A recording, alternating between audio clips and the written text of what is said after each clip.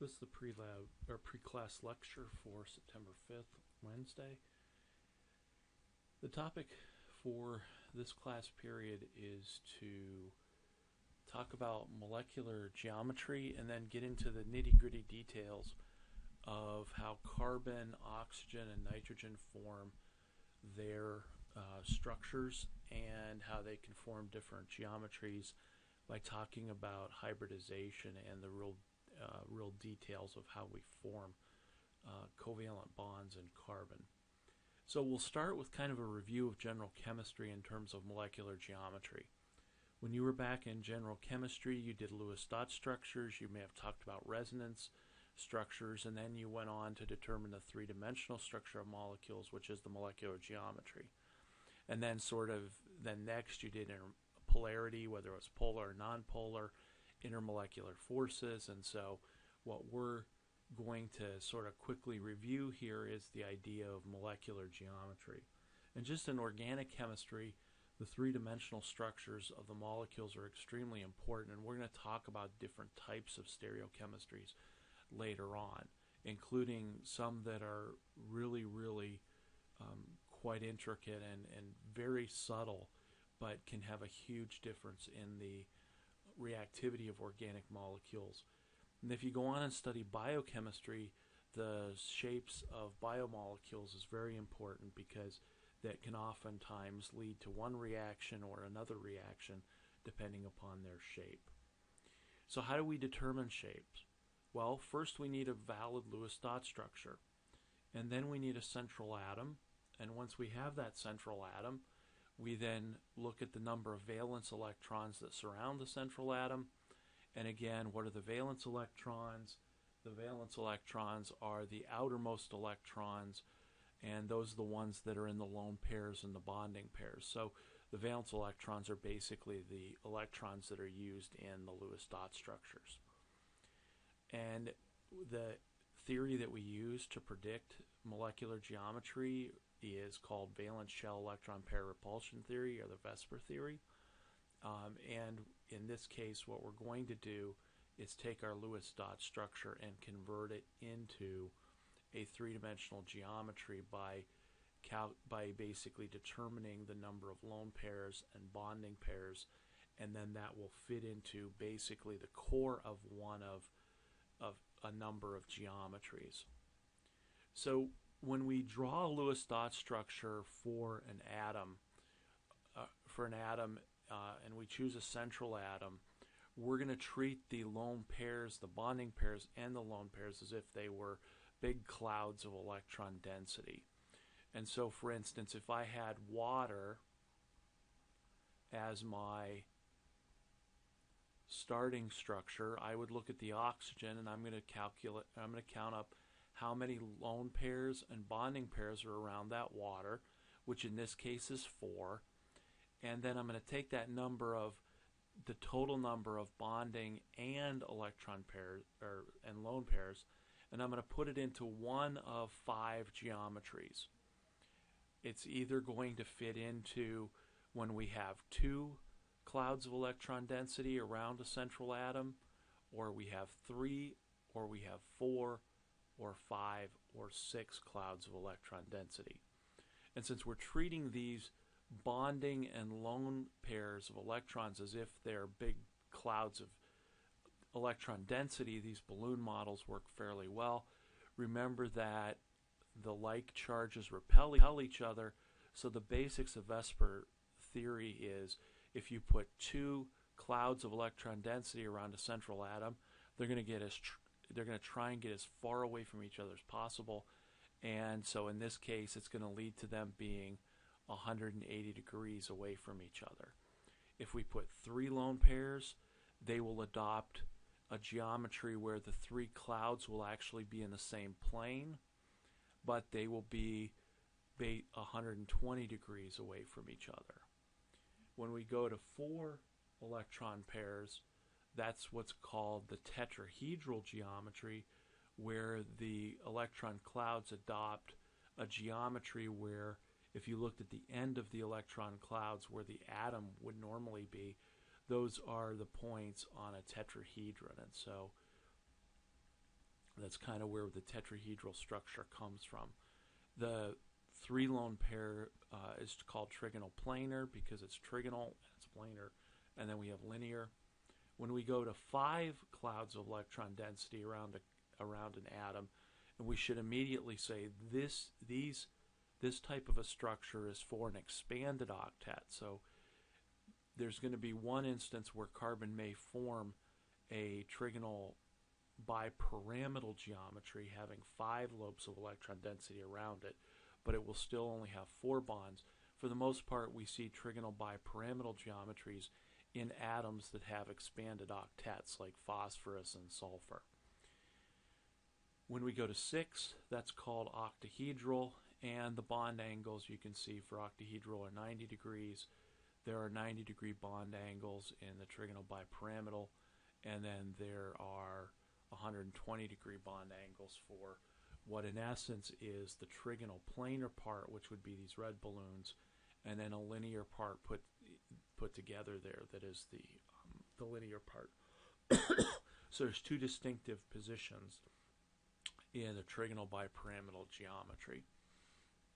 So once we determine the total number of bonding and non-bonding pairs around the central atom, we're going to fit those into one of these 5 shapes. And so my guidelines for writing VSEPR structures start with the correct Lewis dot structure, and then you show all the electron pairs, the bonding and the non-bonding pairs that are around the central atom. You count up those total number of electron pairs with the caveat that we treat a double or a triple bond as a single electron pair. And it'll become apparent at the end of the lecture why we do that. If you don't know that already, there is a reason why we do that. And then you use the table that I showed you earlier to predict the basic geometry of whether it's linear, trigonal planar, tetrahedral, etc. And also then, if we want the exact bond angles, then we're going to need to look at whether or not there's lone pair repulsions, and those may squeeze bonds together and cause the bond angles to be a little bit compressed from what they were in that previous chart. So these are my guidelines, and really we have to remember that we treat double and triple bonds as if they were a single electron pair. So here's some simple examples. CH4, if I was to draw the Lewis dot structure for CH4, I would have 4 hydrogens attached to the carbon. I would then say that it's got 4 bonding pairs around it, which would then make it have a tetrahedral structure. And having a tetrahedral structure, then it would have a 109.5 bond angle between the carbon-hydrogen bonds. If you look at ammonia, NH3, ammonia has 3 bonding pairs to the hydrogen and 1 lone pair. That gives it 4 pairs of electrons total, and so it would also make it then tetrahedral. Only in this case, one of the positions would be occupied by this lone pair of electrons. And then for water, one of the things I love to do with water is, in general chemistry, I'll write the structure of water like this, and then ask somebody what the bond angle is between the 2 OH bonds, and I'll always trick somebody into thinking that it's 180 degrees. You start with the Lewis dot structure, we take this to molecular geometry, and then you calculate the bond angles, because if I put this structure up, somebody might be tricked into thinking it's 180 degrees. If I put up a Lewis dot structure that looks like this, I can trick people into thinking it's 90, when in fact it's not any of those. If you look at water, what do we have? We've got 4 pairs of electrons, 2 bonding, 2 non-bonding, and so this would fit into the core of a tetrahedral structure, only in this case we've got 2 lone pairs in that tetrahedron. Now water and ammonia show examples of, if I want to know about the exact bond, exact bonding angles, what I have to do is look at the lone pair repulsion, or lone pair bonding pair repulsion. Basically, in carbon, the two electrons that are held in the CH bond are relatively constrained. And what I mean by that is there may be a cloud of electron density, but there's two nuclei at the either end.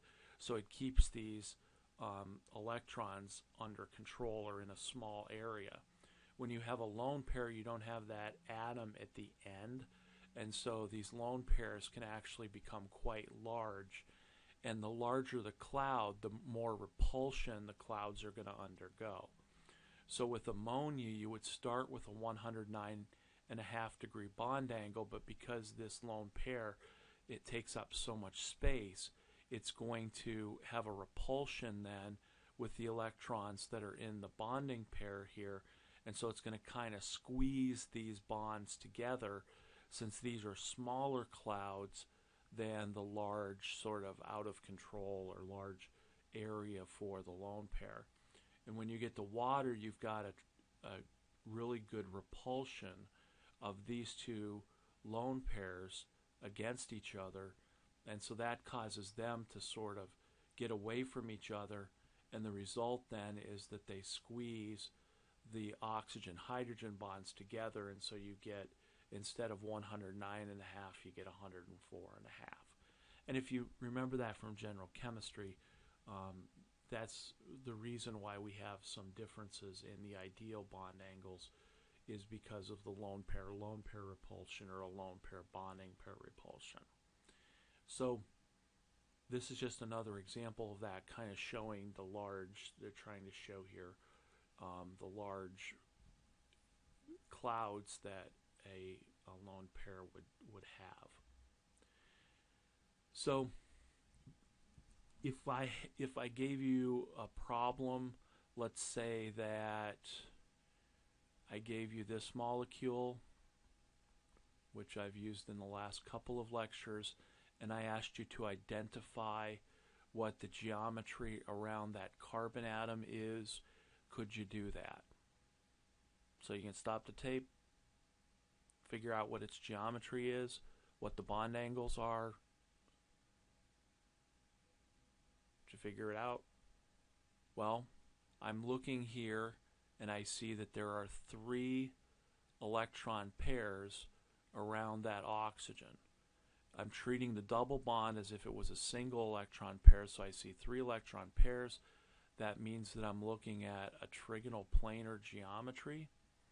So I'm looking at the carbon in the same plane, this carbon, hydrogen, and oxygen's all in the same plane of the board in this case, or of the screen. So this would be a trigonal planar, and the bond angles here would be 120 degrees all the way around. What would be another good example? If I had SF6, then my Lewis dot structure for SF6 for sulfur would have 6 fluorines attached to the sulfur. That means that this would have 6 electron pairs. That would be an octahedral geometry, and that octahedral geometry would look like this. It would be basically fluorines on what's similar to an XYZ coordinate plane. Okay, so that's the first step in drawing the structure, is getting a good Lewis dot structure, and then adding up the total number of bonding and non-bonding pairs, where the double and triple bonds count as a single bonding, or as a single pair, and then we fit them into those geometries. Now for carbon, we're going to talk about sort of the nitty-gritty details of how we form the geometry around carbon, and in particular how we form our bonds. And so there's a number of ways to look at the formation of chemical bonds. The simplest is simply to say, okay, I've got my H dot and my H dot, and take a Lewis dot structure and say, well, I'm just going to pair these two up to form the single bond. That's the simplest approach. What's really going on when I form a hydrogen atom?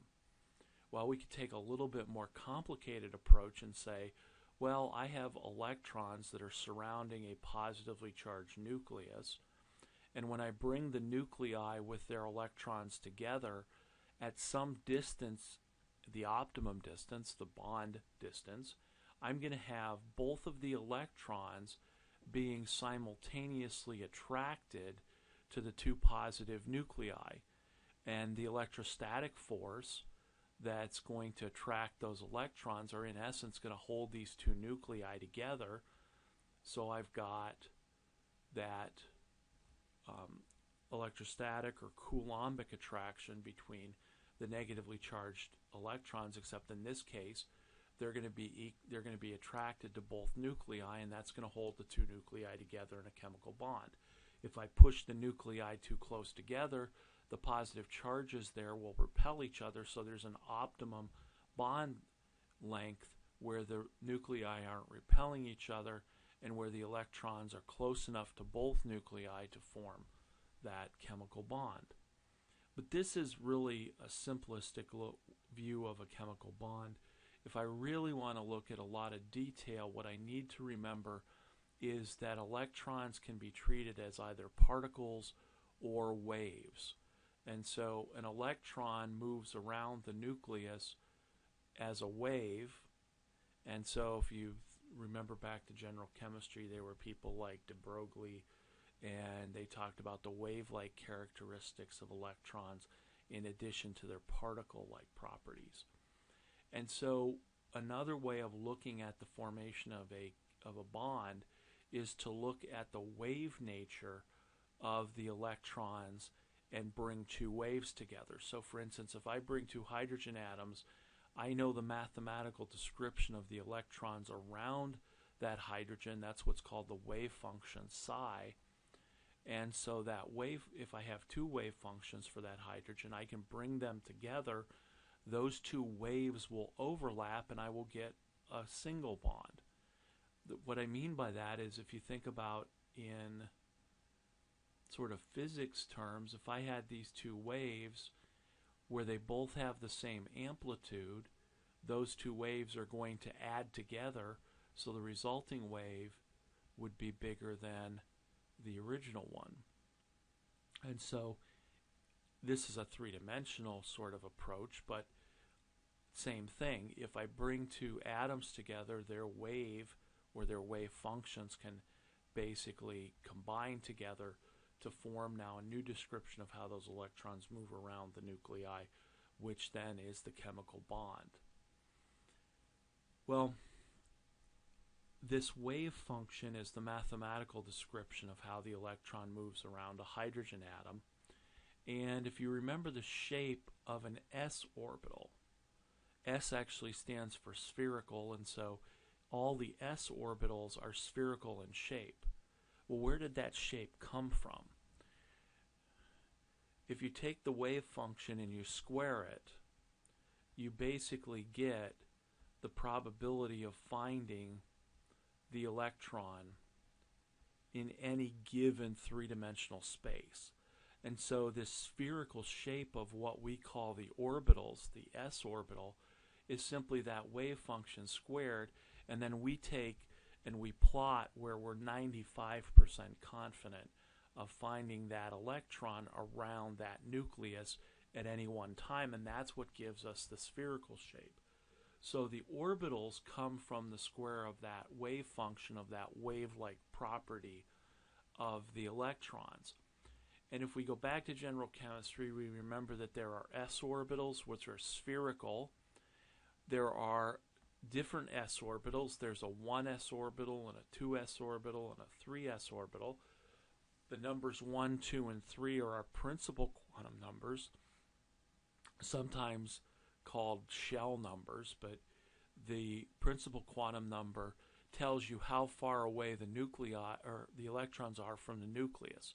So as you go from principal quantum number 1 to principal quantum number 2, the electrons are getting farther away from the nucleus, which means the spherical orbital is getting bigger and bigger. So we have S spherical shaped orbitals, and of course these principal quantum numbers correspond to what on the periodic table. Those are really our row numbers on the periodic table. And for carbon, oxygen, and nitrogen, we also have the p orbitals in play, and the p orbitals are basically dumbbell-shaped orbitals that have two lobes. They have a nodal plane in between them. A node or a nodal plane in orbital terms is the place where the probability of finding the electrons is 0. So how the electrons move from this lobe to this lobe without ever stopping here isn't something I'm going to get into, but it has two lobes where 50% of the time we're likely to find the electrons in each of the two lobes. So p orbitals, there are three p orbitals of equal energy, what are called degenerate orbitals. And those are oriented along the three dimensions in space. And so we have what's called the px orbital, the py orbital, and the pz orbital. And those three are perpendicular to each other. And so what we're going to start with is looking at s and p orbitals. And in order to form a chemical bond, we're going to overlap these orbitals, which is in essence mathematically combining those two wave functions together to get a new description of how the electrons move in the chemical bond. So we're going to overlap these orbitals as if we're just basically overlapping shapes, but it's a tad bit more complicated than that. And we're not going to get into those kinds of details. So when you have a carbon atom then, if you were to draw out the electronic configuration for a carbon atom, we would start with 1s, 2s, and then the 3 2p's. Carbon has 6 electrons, and so we would put 1 electron in the 1s, and then what do we do next? We put a second electron in the 1s, we then put the third electron in the 2s, we then pair it up in the 2s orbital, and then I'm going to put I've got 4, I'm going to put the fifth electron in one of the 2p's. Where does the sixth electron go? It goes in this orbital. And so if you have degenerate orbitals, you have to give each orbital 1 electron before you can start pairing them up. So here would be the way that the 6 electrons are placed around into the carbon atom. And so, in general chemistry, you wrote electronic configurations first semester, 1s1, 1s2, 2s1, 2s2, 2p1, etc., on up the line. And so this is where we're going to start. Now, of these electrons, which ones are the valence electrons? If you said the 2s and the 2p orbitals are the electrons, or the valence electrons, you're right, because those are the ones that are farthest away from the nucleus, and those are the ones that we're going to use to form our covalent bonds, to share with other atoms. And now we're going to talk about overlapping those orbitals with electrons to form now the covalent bonds. So for carbon, I'm going to look at the 2s and the 2p orbitals. Okay, and so I'm going to overlap those orbitals. For hydrogen, what I'm doing is I'm overlapping the 1s orbital, which had 1 electron, with another 1s orbital of hydrogen. I'm overlapping those two orbitals then to give me the hydrogen-hydrogen single bond. So when we talk about the bonding of carbon, it's going to involve hybridization, and this is sometimes a topic that in general chemistry, depending on who you had, you may not have talked a lot about hybridization, or you may have talked quite a bit about it. When I teach general chemistry, I talk quite a bit about it because I know I'm going to start with it in organic. And as I step through here, hybridization for carbon, here's a key observation for methane. So methane is hydrogen, 4 hydrogens attached to a carbon. The Vesper theory would tell us that the carbon is tetrahedral, and so you can kind of see that tetrahedral representation in this ball and stick model. When people looked at methane, what they found was that all 4 of the CH bonds were identically the same, that they were equivalent. And so if we begin to think about how I'm going to overlap orbitals to form methane, here's what I have to think about. I'm going to start with that ground state electronic configuration of carbon, and I'm going to go ahead and just eliminate the 1s orbitals and 1s electrons because they are not the valence electrons. Now, if I looked at the ground state electronic configuration for carbon, I've got 2 electrons in the 2s orbital, 1 in each of the 2 p's, and then I got an empty p. Now, you might be tempted to say, shouldn't that mean that the carbon-Lewis dot structure would look like this? Because if you go through and you look at the electronic configurations of the atoms and then write their individual Lewis dot structures, usually these electrons in their orbitals match up with, when you have a lone pair, you've got a pair of electrons in an orbital. So shouldn't carbon's electronic configuration look like this? Well, it doesn't, right? When we draw the electronic configuration for carbon, we draw it where we have 4 unpaired electrons. So here's what happens. In methane, in that carbon's ground state electronic configuration, if this was my Lewis dot structure, and I'm thinking about overlapping orbitals, which means that I'm going to take this carbon and I'm going to overlap the 2p orbital with the 1s orbital of hydrogen to form 1 CH bond. And then do that again, have the hydrogen add its electron to this orbital to form now 2 covalent bonds. I'm stuck in the ground state electronic configuration. I could at best only form CH2, and then I'd have a lone pair. Okay, because this p orbital's empty and this one has a pair of electrons, and so I can't, put a 3rd electron into this 2s. So when you try and take the approach of overlapping orbitals, the first thing with carbon you find is that this ground state electronic configuration of carbon doesn't work. Number one, I can't form 4 bonds to the carbon, which is methane, CH4. So then people said, okay, well maybe what happens is that one of these electrons in the 2s orbital gets promoted up to the empty p orbital of the configuration. That's going to require energy, and I'm going to go into an excited state. And so that gets me around then having only 2 unpaired electrons to bond with, and it now gives me 4 unpaired electrons, which looks more like the Lewis dot structure of carbon, so that now I could bring in my 4 hydrogens and overlap those orbitals. And so now I can form CH4. So, okay, problem number 1 is solved. I got CH4 instead of CH2. But then we have to think about the CH individual bonds. If I'm going to overlap orbitals, so I'm going to take the 2s orbital and I'm going to overlap it with the 1s orbital of hydrogen, I'm overlapping 2 spherical orbitals. If I'm going to take a 2p orbital and overlap it with a 1s orbital, I'm going to be overlapping a spherical orbital with a dumbbell-shaped orbital.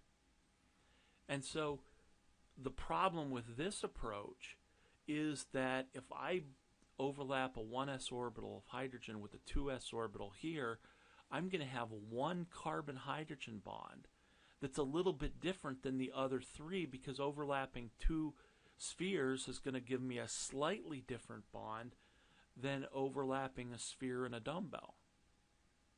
And so while this excited state takes care of the CH4 issue, it would predict that we would have three CH bonds that are equivalent but a different fourth one. And as I said earlier, one of the things that was known about methane is it has four identical CH bonds.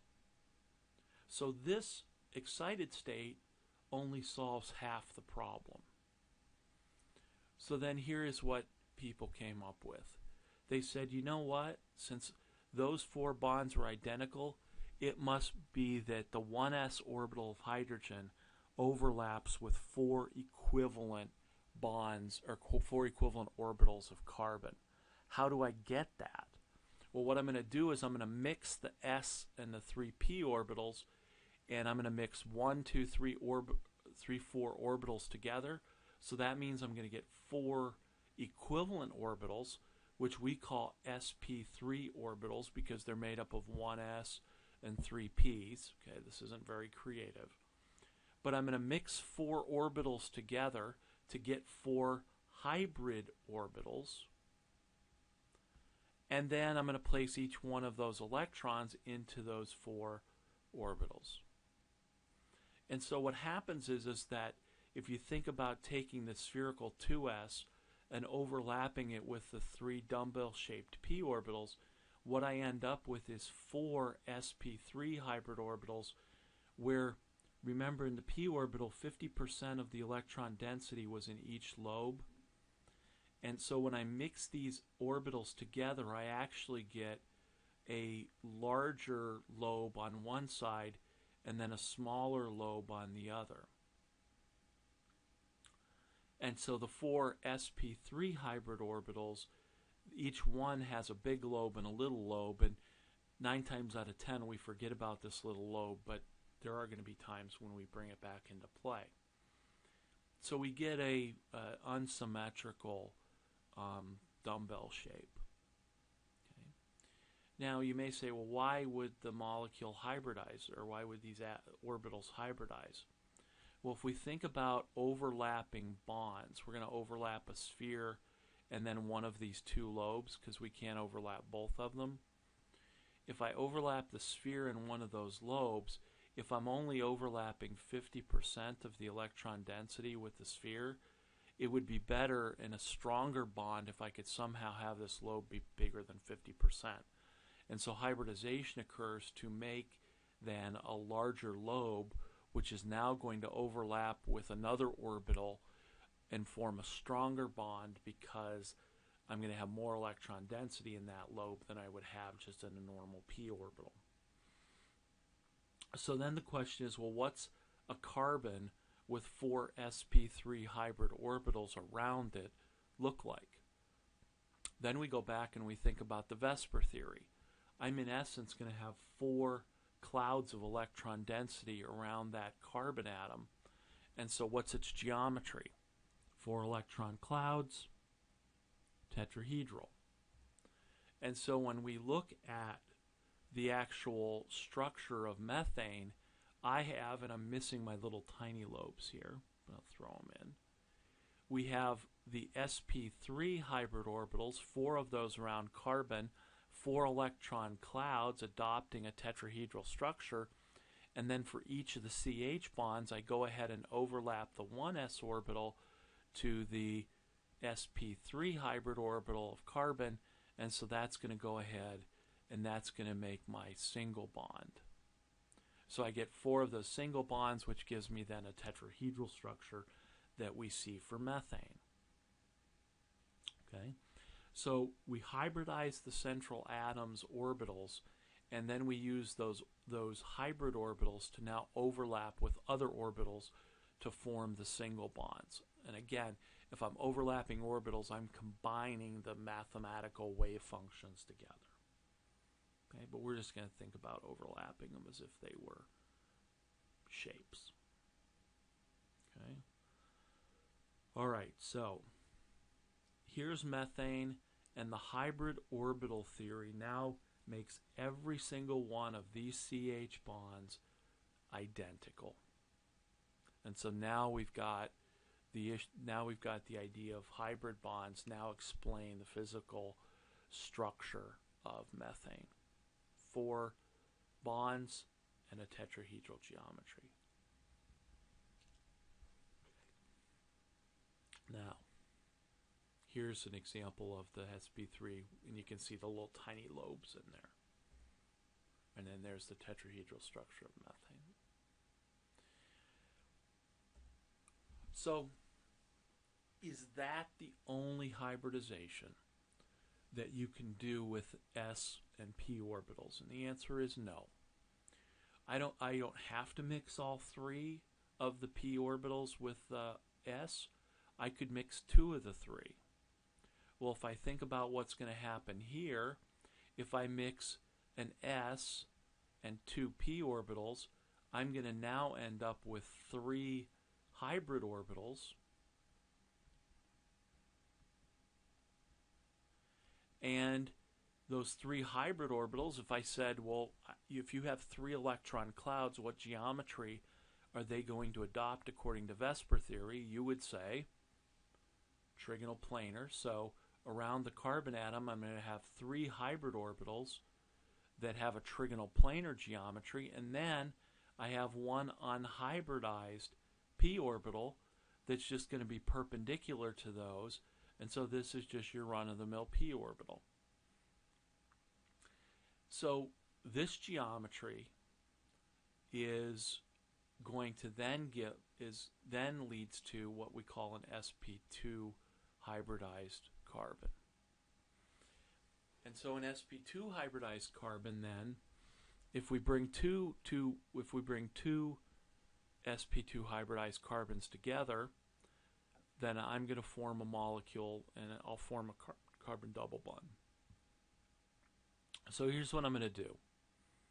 I'm going to draw my Lewis dot structure for the 2 CH2 fragments that I'm going to go ahead and bring together to form the carbon-carbon double bond. So in Lewis dot structure terms, what would I do? I would have overlapped these 2 unpaired electrons to form the CC single bond. I would have overlapped these 2 unpaired electrons to form that single bond, those 2 unpaired electrons to form that single bond, those 2 electrons and these 2 electrons to form my 5 single bonds. In the orbital picture, what does that mean? That means over here, I took one of the sp2 hybrid orbitals and I overlapped it with the 1s of hydrogen. I did the same thing here, and I did the same thing over here. So these are sp2 to s overlaps. To form the carbon-carbon bond, I overlapped 2 sp2s, so I'm going to form in the carbon-carbon bond an sp2-sp2 single bond by overlapping the 2 sp2 hybrid orbitals. Now, what I should have done is to come back up here and say, all right, after I formed my sp2 hybridized carbon, I then go back and figure out how many electrons I have to place into those orbitals. And so what I would end up with is 1 unpaired electron in each of the hybrid orbitals, and then 1 unpaired electron in the p orbital, which spends 50% of its time in each lobe of the p orbital. So it looks like this carbon might be sort of trigonal bipyramidal. The orbitals are trigonal bipyramidal, but this carbon only has 4 unpaired electrons around it, which means it's only going to share 8. So how did I form these bonds? I took the 1 electron in the sp2 and overlapped it with the electron in the 1s orbital of hydrogen. So this structure then is the equivalent of this Lewis dot structure. But then I've got 2 more unpaired electrons that I need to pair up to form the double bond. Well, that's this p orbital and this unhybridized p orbital that now have each have 1 electron. And so here's what I have to think about. I have to think about how to overlap these different orbitals. Well, the way that we've been forming bonds now by directly overlapping the 1s and the sp3 and now the sp2 hybrid orbitals is what I would call a head-to-head overlap. When you overlap two orbitals head-to-head, that's what's called forming a sigma bond. And so sigma bonding is when you overlap orbitals head-to-head.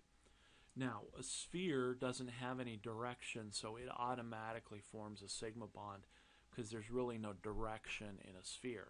But these hybrid orbitals have a direction with the big lobe and then our little lobes, and we want to overlap the larger lobe, and so there is a direction to them. I'm going to form, if I take this Lewis dot structure, my next thing would be to pair this up to form the carbon-carbon double bond. How does that happen in the orbital picture? In the orbital picture, what's going to happen is I'm going to overlap these two unhybridized p orbitals side to side or sideways to form now the double bond. And so when we have the sideways overlap, that's what's called pi bonding. And so when you sideways overlap orbitals, that's pi bonding. When you head-to-head overlap orbitals, that's called sigma bonding. And the only orbitals you can overlap sideways are p orbitals, and so that means that the pi bonds come from the p orbitals, sideways overlapping. And so in the end, I end up with the structure of this CH2 double bonded to CH2 has now all these sigma bonds from the direct head-to-head overlap, and then it has one pi bond from the sideways overlap of the two p orbitals. And people often ask, what is the pi bond? The pi bond is going to be both of these lobes overlapping. And since the p orbitals have a nodal plane here, the pi bond also has a nodal plane. And so there's going to be sort of a hot dog shaped electron density, circle of electron density up here, and then there'll be an area of electron density below that nodal plane. And those two lobes together make up one pi bond. So if I keep doing this, I'm going to overlap. Here's my pi bond now. Both lobes make up the pi bond, and then all these shaded bonds in this structure, these are all the sigma bonds, and then that is my pi bond. So if I looked at the picture, here's a color picture of it. All of the green orbitals are S to sp2 hybrid orbital overlaps. The yellow in the center is an sp2, and then the red hot dog shaped orbitals, those are the two lobes of the pi bond. Okay. And then this is just another view that the computer generates, and it turns out that the actual hot dog shapes of the pi bonds isn't quite correct. They're more like half mushroom shaped. Okay. But the idea is that if I mix an S and two P's, that's going to lead me to be able to form 3 sigma bonds, and then the unhybridized p orbital is going to be used to form a pi bond. So 3 single bonds, and then the multiple bond comes from overlapping the p orbitals. Okay, hopefully you're still with me. And here's just another view of showing the sigma and the pi bonds. And then here's the sort of flat structure of ethylene, of CH2CH2. Now, let's just take a moment here and sort of think about that structure, and then your pi bonds would be above and below the plane here. These are all your sigma bonds. The core of the sigma bonds here could be described as being trigonal planar. And why does it have that geometry? Because those were the three hybrid orbitals that were used to form the sigma bonds. So hybrid orbitals are always used to form the sigma bonds. And that sets the core trigonal planar geometry. Remember in VSEPR theory we said count the number of bonding electrons, and then you treat a double bond as if it was a single electron pair. Well, you can kind of begin to see that the reason for that is because the core geometry around a central atom is determined by its hybridization, and more specifically by the number of hybrid orbitals. So if you have 4 hybrid orbitals, that corresponded to an sp3 hybridized geometry or hybridization, and that will then be tetrahedral, because that's how you place 4 lobes of electron density around the structure. When we have 3 hybrid orbitals around a central atom, that means we have sp2 hybridization, and so that's going to give us trigonal planar geometry. Why don't I worry about the pi bond? Because the pi bond is like above and below the trigonal planar bonds. Pi bonds don't contribute to the geometry. As a matter of fact, we'll see that we could break a pi bond and this molecule will still stick together. So when I said take double and triple bonds and just treat them as a single bond, the reason we're doing that is because the pi bonds, the double and the triple bonds, are not what dictates the geometry. What dictates the geometry are the sigma bonds, and the sigma bonds come from where? They come from the hybrid orbitals. So we're going to make a chart that correlates VSEPR theory and hybridization. Okay? So ethylene, CH2 double bonded to CH2, all those atoms are in the same plane. It's flat, and it's that flat because each of the carbons is sp2 hybridized. Okay? So the third type of hybridization, sp hybridization. So when we think about sp hybridization, this is the third possibility. I'll only mix one s and one p, and if I do that, how many hybrid orbitals am I going to get? I'm going to get 2 hybrid orbitals. What geometry are those 2 hybrid orbitals going to take on from VSEPR theory? A linear geometry. So here around my carbon atom that's sp hybridized, I'm going to have 2 hybrid orbitals. What's going to happen to the other 2 unhybridized p's? They're just going to be normal p orbitals. One will be maybe oriented along py and then pz. Once I set up my hybrid orbitals, now I'm going to go ahead and put the electrons in, and so each one of these orbitals is going to have 1 unpaired electron.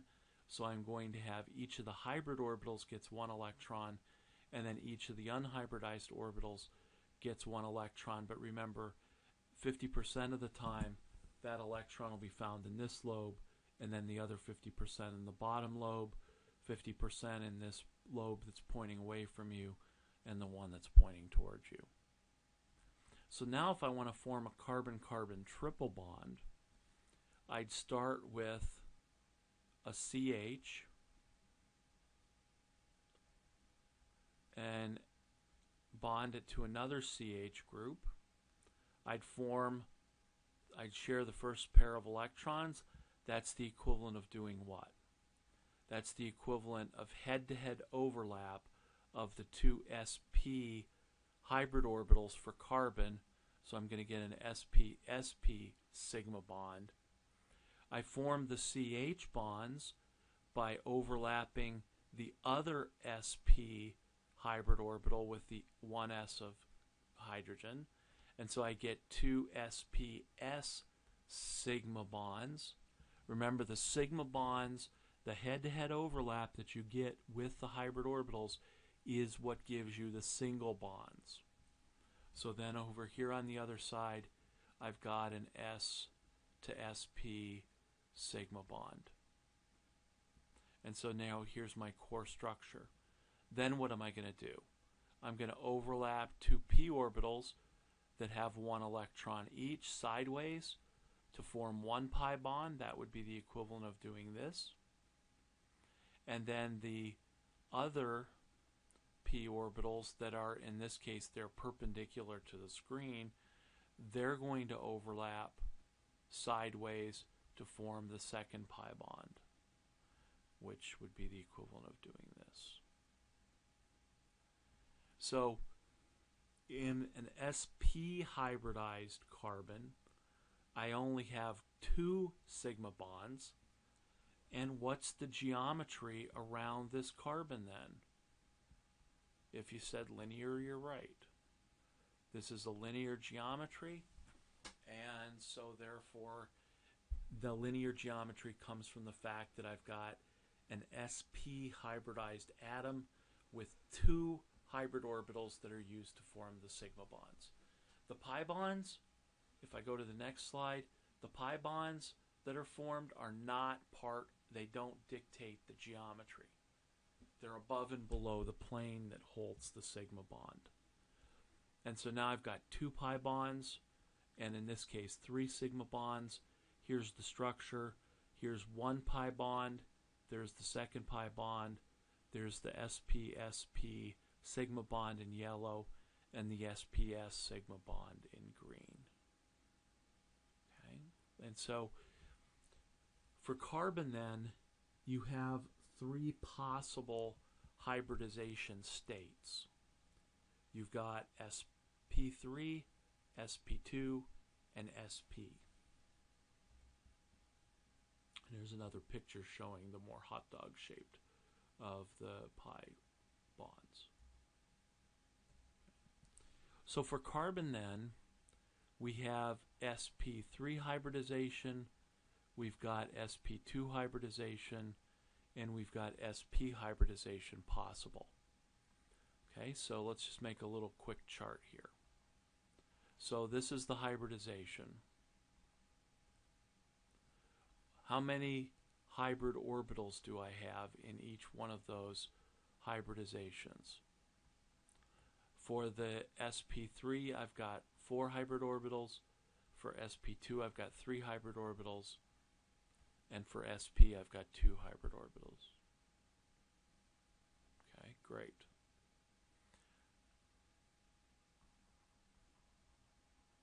What's the geometry around that atom? Tetrahedral, trigonal planar, and linear. So you can see there's a correlation between the hybridization, the number of hybrid orbitals, and the geometry. And I'm leaving one important thing out here. And what I would stick in here is I would stick in the number 4, the number 3, and the number 2 again.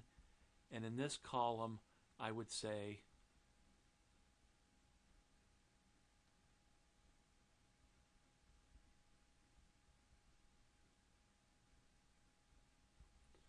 that what's also in this chart is that the number of hybrid orbitals also then correlates to the number of sigma or single bonds, because it's the hybrid orbitals are the only orbitals that can form the single bonds. The pi bonds are formed from the sideways overlap of the unhybridized p's. Okay. So carbon then, the hybridization of carbon is what gives it its geometry for a central atom. Now,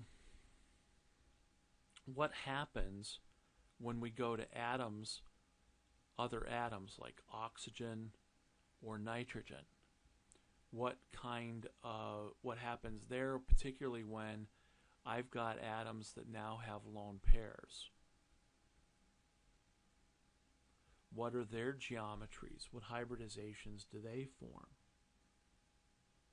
Well, when it's oxygen and nitrogen, they have, in essence, similar electronic configurations to that of carbon. Okay? And so when I look at the oxygen, just as an example, oxygen, if I just look at the valence electrons, how many valence electrons does oxygen have? 6, right? So I'm going to put 1, 2, 3, 4, 5, 6 valence electrons into oxygen. But one of the things that we have to remember is that when I do my hybridizations,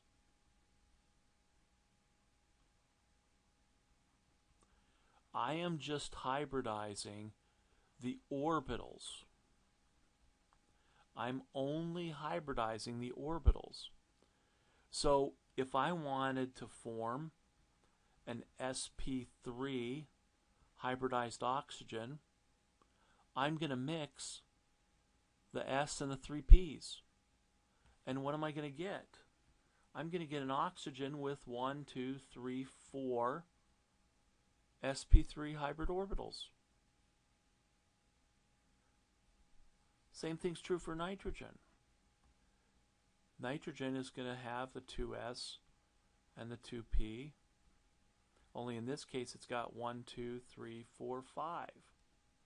So if I wanted an sp3 hybridized nitrogen, what's it going to look like? Well, I'm going to mix the 3 p's and the 1s, so I'm going to get 4 hybrid orbitals around that nitrogen. But what's going to be different? Well, I hybridize orbitals, and then I put the electrons into the orbitals. So for oxygen, it had an sp3 hybridized oxygen is exactly the same as, looks exactly the same as an sp3 hybridized carbon.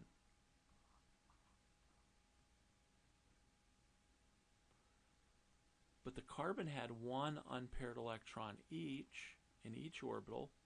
How many electrons are going to go into the oxygen orbitals? 6. And so I'm going to have 2 lone pairs and 1 unpaired in 2 orbitals.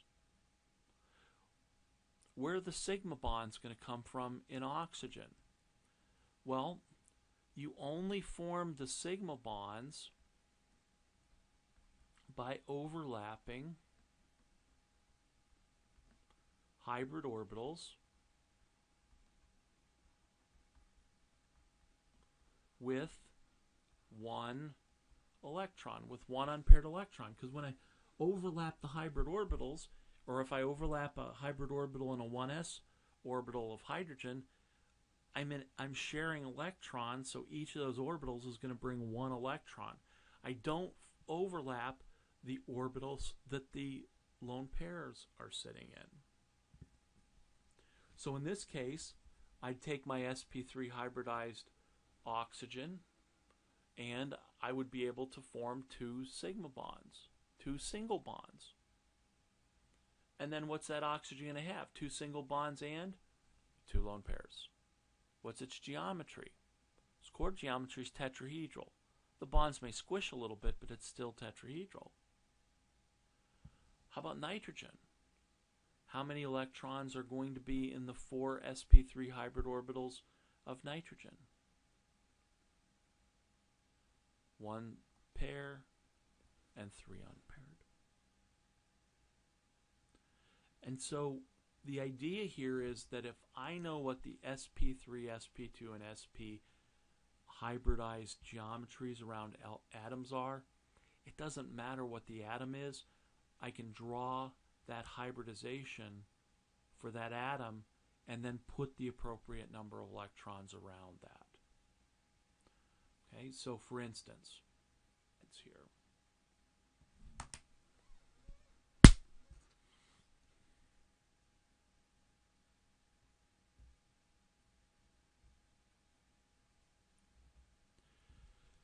So if I had water, for instance, and I'll just do an example or two, and then this is actually sort of where we're going to go on Wednesday's lecture.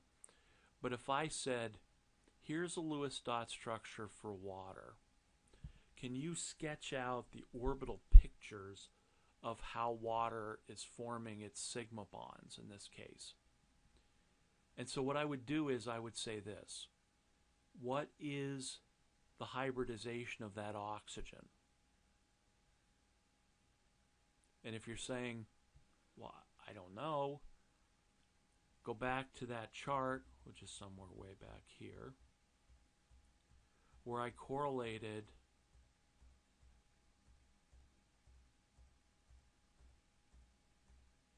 hybridization to the number of hybrid orbitals, which was correlated to the number of single bonds, which was correlated to the Vesper geometry. So if I have to, I can answer this question a number of ways. I can say, okay,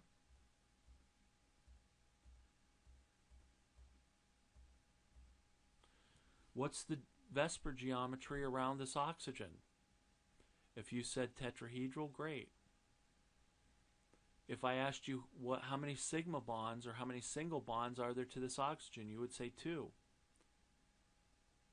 The problem here is that for the number of hybrid orbitals rule, or the number of sigma bonds, only works for carbon. And so for the non-carbon atoms, we have to make the assumption that the lone pairs are also going to go into hybrid orbitals. So instead of saying that it has, 2 sigma bonds, I have to look at, to calculate the hybridization of a non-carbon atom, I have to count the number of sigma bonds and add to that the number of lone pairs. Because what's going to happen in a non-carbon atom is that the lone pairs are also going to go into hybridized orbitals. But if you don't like this formula, then go back to the Vesper geometry. What's the Vesper geometry around this oxygen? Tetrahedral. What hybridization corresponds to tetrahedral? sp3. So what's an sp3 oxygen look like? It looks like that. Now I put in 2 lone pairs and 2 unpaired electrons. The unpaired electrons are going to be used to do what? To form the sigma bonds. What are sigma bonds? Head-to-head overlap. And so I'm going to overlap the hydrogen atoms to the sp3 hybrid orbitals like that. And so there's an orbital picture of water. It's tetrahedral in geometry. How about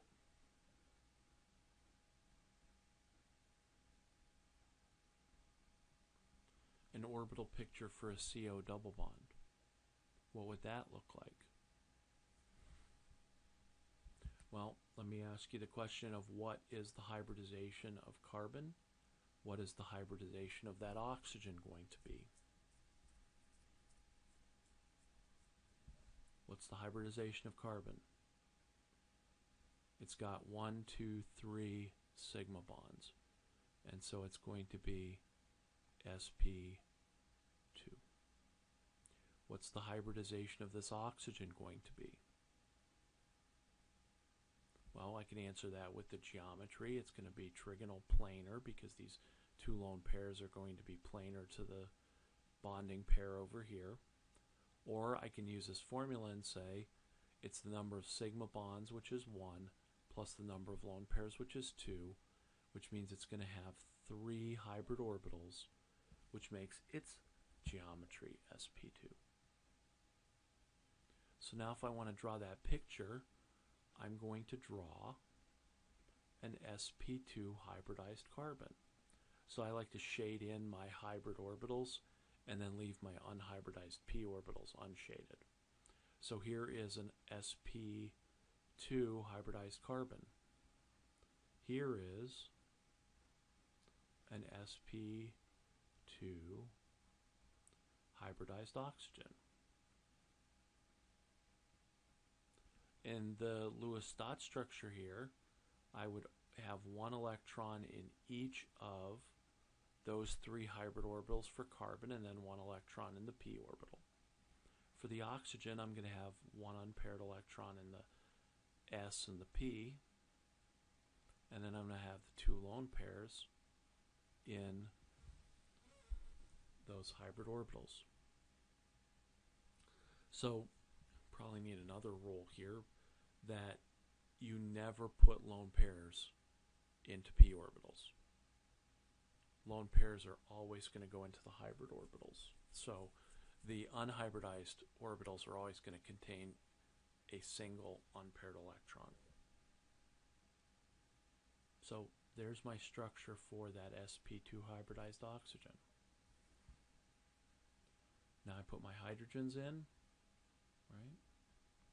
And so I've got the 1s orbital of hydrogen overlapping with the sp2 orbitals of carbon. So there's my 2 CH single bonds, or sigma bonds. I'm going to overlap the sp2 orbitals of carbon and oxygen to form that sigma bond. And now what's left? What's left is to overlap the p orbitals sideways to form the pi bond. And so my structure of this carbonyl is to have 2 CH sigma bonds, a CO sigma bond, and then a CO pi bond. And the oxygen then has the 2 lone pairs lying in the trigonal planar hybridized orbitals. Okay. So that's how we're going to step through. The first thing you need to do is identify the geometry around the atom, then sketch out that hybridized sort of picture of that atom, and the hybridized picture doesn't matter. It's always the same for oxygen, nitrogen. sp3 hybridized oxygen is always the same as an sp3 hybridized carbon, as an sp3 hybridized nitrogen. What's different is the number of pairs, number of lone pairs and unpaired electrons that go around that atom. And that's going to differ whether you're an oxygen, a nitrogen, or a carbon. Okay. So if you're an overly ambitious student, why don't you try this?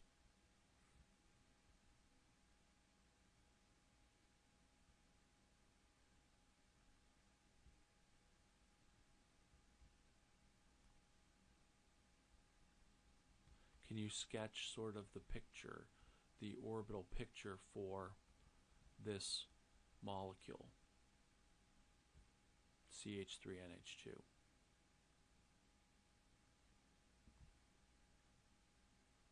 Could you sketch the orbital picture for HCN?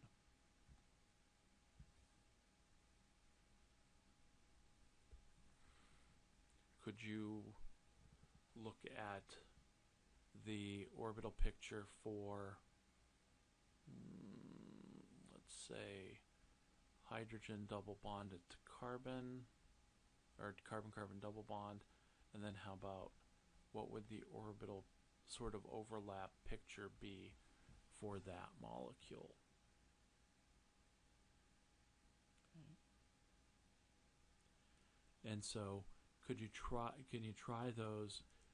You're going to have to identify the hybridization of the carbon, the hybridization of the nitrogen, sketch out those hybridization pictures, and then start overlapping the orbitals to form the sigma bonds.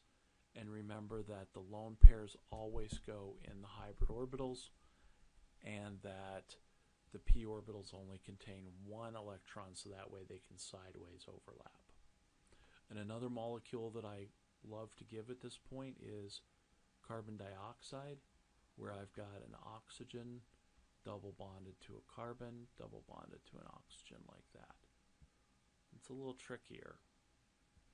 Could you draw that structure? Okay. So what we'll do on Wednesday is I'll ask you if you have any questions on the hybridization, on how to hybridize and what it means, and then I'll ask you, either we'll do these problems, or I'll ask you, have you tried these problems, and how do we approach drawing the pictures of the orbitals of these molecules to show the overlaps of them, in particular the CO2. And then what I'll do is then I'll expand the octet for atoms like phosphorus and sulfur. And finally end by saying, or by explaining, why we have the rule that group 3 elements or lower are the only ones that can form expanded octets. There's something special about being in a group in row 3 or lower. And that has to do with hybridization. And so we'll do these problems, and then I'll expand the octet, or ask you to expand the octets, and then that'll finish up our discussion of hybridization for Wednesday. Okay. I will place an online quiz for this lecture. It may not go up until Saturday, sometime Saturday afternoon. I will send out an email telling you when it's available. It will be available up until your class time on Wednesday. Our in-class quiz on Wednesday will be over what we talked about today in lecture, which was, what was it? The Lewis acid base, the electrophile nucleophiles. And so, and also the homework problems that I put online would be excellent problems to go over, so that, because the quiz problems may look something like that, or the quiz problem may look like that. Okay, if you have any questions, doesn't make sense, email me or come see me before Wednesday.